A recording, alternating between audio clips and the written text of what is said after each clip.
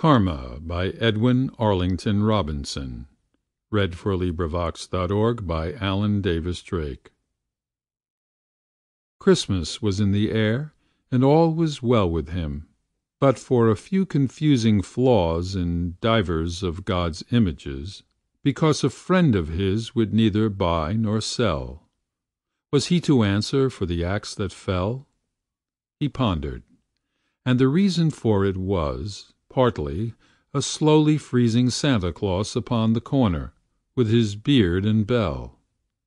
Acknowledging an improvident surprise, he magnified a fancy that he wished the friend whom he had wrecked were here again.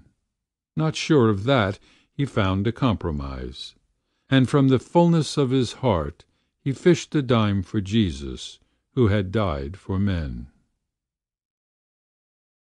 End of poem. This recording is in the public domain.